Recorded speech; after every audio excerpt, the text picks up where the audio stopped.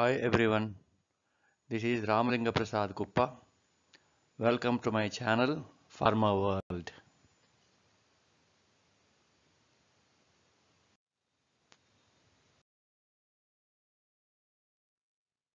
Topic of the day is stability testing as per ICH Q1AR2.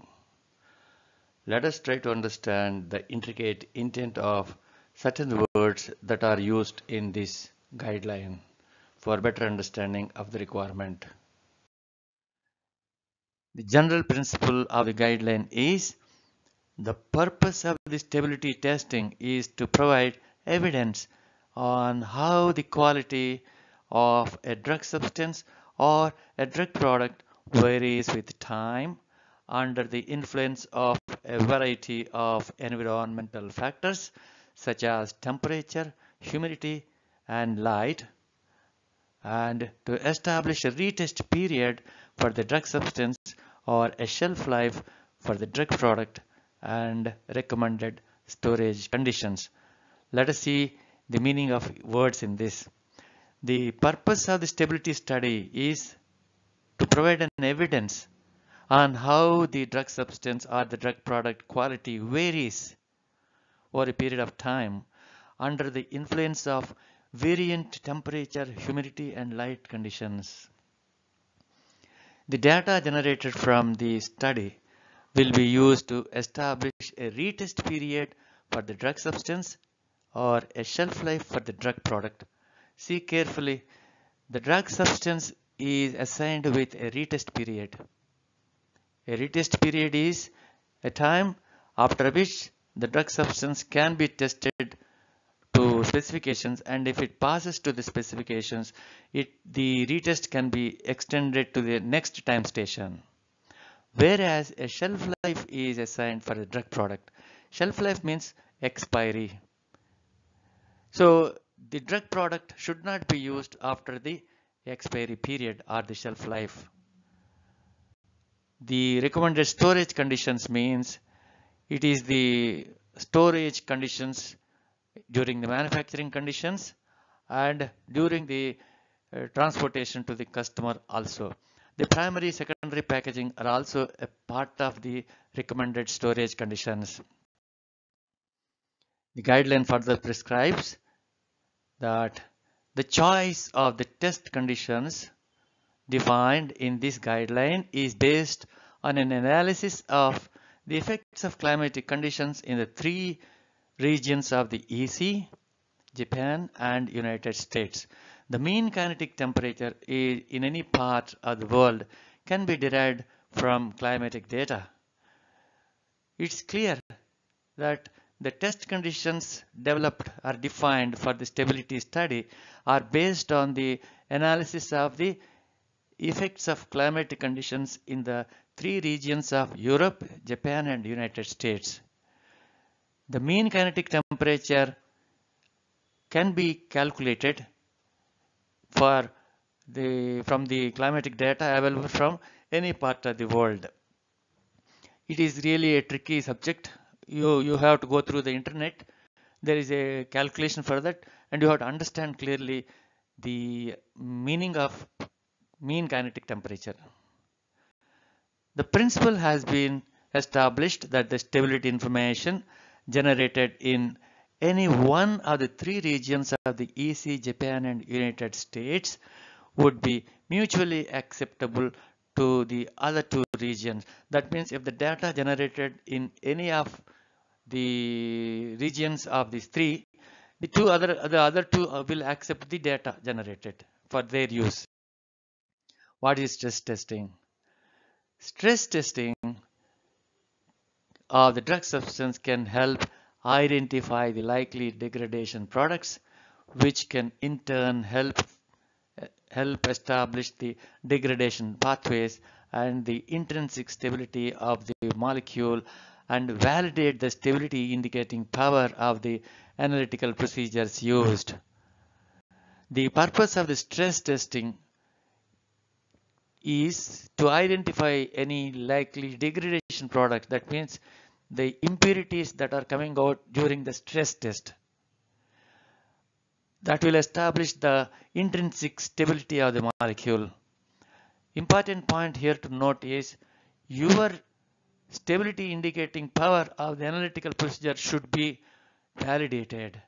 The meaning of stability indicating power means when there are impurities during the stress test, there is likelihood that the impurities may increase or decrease. So your analytical method should be able to capture that kind of information. Most of the time the HPLC method is good to be a stability indicating analytical procedure. If you see the test conditions, it should include the effects of high temperatures, 10 degrees increments, example 50 degrees or 60 degrees above the accelerated testing, high humidity conditions like 75% or more, and where appropriate, oxidation, photolysis on the drug substance. The testing should also evaluate the susceptibility of the drug substance to hydrolysis across a wide range of pH values when in solution or suspension. Photostability testing should be an integral part of the stress testing.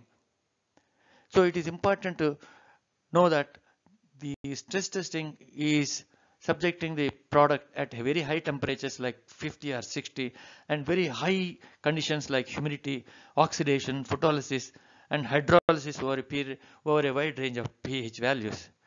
Photostability is also an important stress testing methods. This is described in ISH Q1B. You may go through that. How the selection of batches is done. The guideline says at least 3 primary batches of the drug substance. At least means what? You can have more also, but most of the time, 3 batches should be okay. The batches should be manufactured at a minimum of pilot scale by the same synthetic route as using a method of manufacture and procedure that simulates the final process to be used for the production batches. Important point here is the batches that are subjected to stability study should be exactly the same synthetic route that will be used for the production batches that is used for commercial purposes. It further says the overall quality of the batches of the drug substance placed on a formal studies should be representative of the quality of the material to be made on production scale. So the commercial scale batch representative samples only should be selected for stability study. Let us see the container closure systems. The guideline prescribes that the stability study should be conducted on the drug substance packed in a container closure system that is same as or simulates the packaging proposed for the storage conditions. You see the word same. Same means exactly the commercial pack that goes out to the market. Simulates means the one similar to the package proposed to the storage and distribution. Like for example, if you see the drug substance, you get packages of about 25 kilos or 50 kilos. So how do you use that kind of packages for stability studies? You can't use that. So you have to make a miniature of the drug substance package exactly simulating the market pack. Stability studies should include testing of those attributes of the drug substance that are susceptible to change during the storage and are likely to influence the quality, safety, and or efficacy.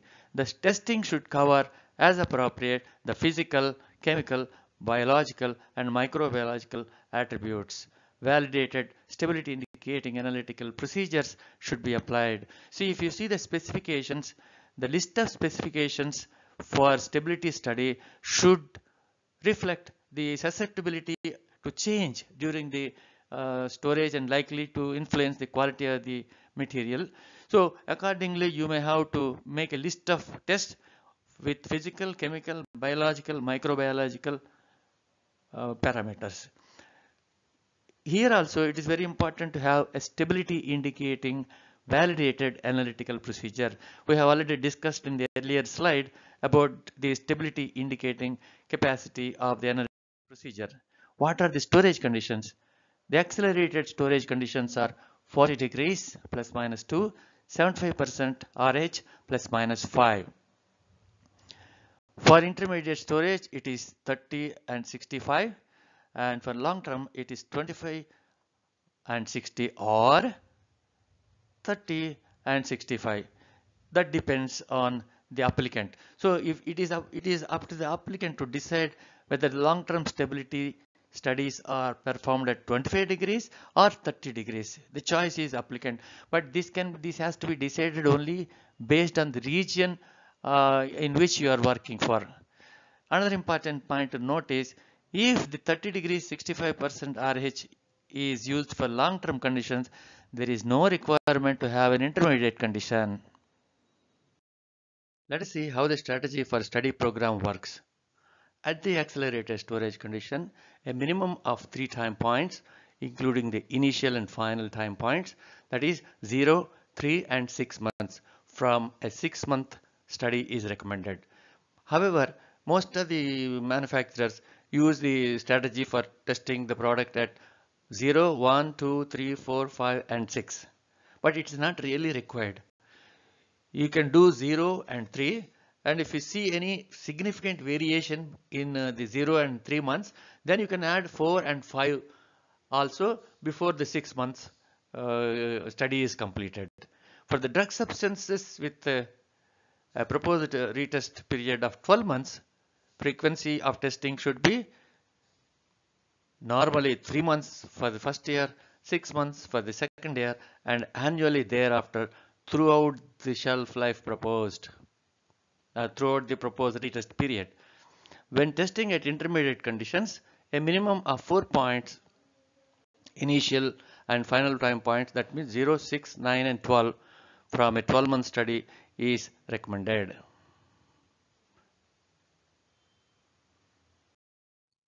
Let us see how the approach on routine stability study should be adopted. The WHO technical report series for APIs and dosage products indicates that the purpose of the ongoing stability program is to monitor the product over its shelf life and to determine that the product remains and can be expected to remain within the specifications under the storage conditions on the label. See, very important point. The purpose is to monitor the shelf life and determine that the product remains and expected to remain within the specifications. That means your strategy should be, when you are adding annual batches, you are confirming that the product remains and expected to remain within the specification. So when you are adding the annual add-on batches, generally you take one batch from that year, right? But that is not the correct way. What you should do is you have to check out the entire year and find out if there are any reprocessed batches or reworked batches or any additional modifications done. That kind of batches are useful for stability study. So you have to use those batches for add-on batches annually so that you can generate data from that kind of conditions also.